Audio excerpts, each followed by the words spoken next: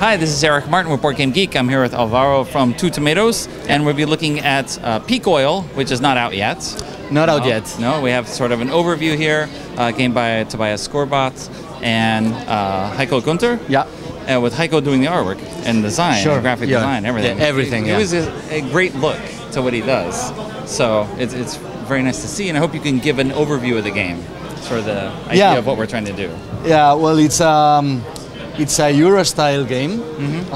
So it's the main mechanics we have is we're gonna place our pawns in several action spots where you can recruit. For instance, in each action spot you can do two different actions. Okay. If you have more pawns than the rest of the players, you can take both actions. Otherwise, if you're in a tie, you can pay 1 barrel from your stock to do one of the actions. Okay. And so mainly the idea is that peak oil is arriving. We are all oil companies. This crisis where the supply of oil is rapidly diminishing. Yeah, so we want to still make money, right? So we have to change our portfolio. We have to get rid of the oil and then invest into new technologies. Okay. The technologies that will replace oil in the future, right? So you're gonna try to squeeze the last drops of oil in the world, make the maximum of money of them, so that you can invest in these new technologies, these new startups that are popping all around. Okay. You know, so hydrogen cells, cellulosic ethanol, tidal power, agropolymers, and all this kind of stuff. So you can do many things in the games, but the main things you can do is you have the expand action spot where you can recruit more agents, which are the pawns, or dispatch them to another place.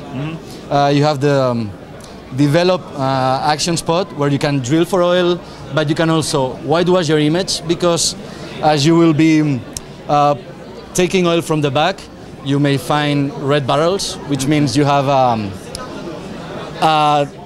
in the news they will show you troubling reports. Okay. You know, so this will penalize you at the end of the game, but also during the game. Okay. So you want to get rid of that. So you will want to whitewash your image, right? That's right. Then, of course, I can get that. We don't want to be seeing the profits here too much from what we're doing. Okay. So you can, once you have, for instance, imagine we have drilled in Nigeria, then we can go to Nigeria to ship the oil to one of the refineries. So we have Philadelphia, Rotterdam, and Singapore, and each refinery has a capacity of refining oil.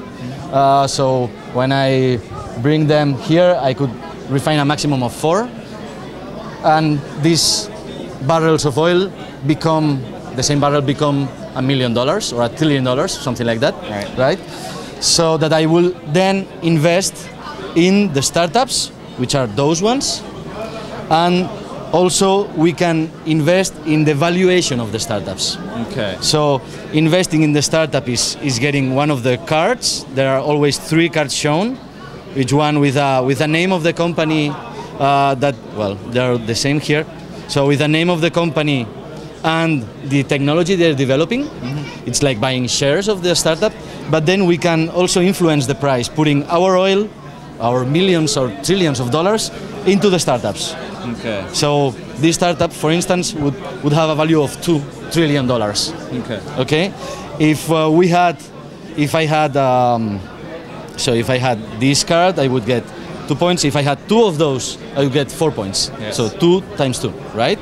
And the last thing you're gonna do is, well, you know, there's a lot of problems with Greenpeace and so on. So you want your marketing people. Right. So you're gonna be hiring. We have several packages of marketing, from the silver to the gold to the platinum packages. Those guys will allow you to have some benefits in doing your actions, and will give you also victory points at the end of the game. Okay. And you can also divert the black market oil that will pop in these places into real shares or real trillions of dollars in the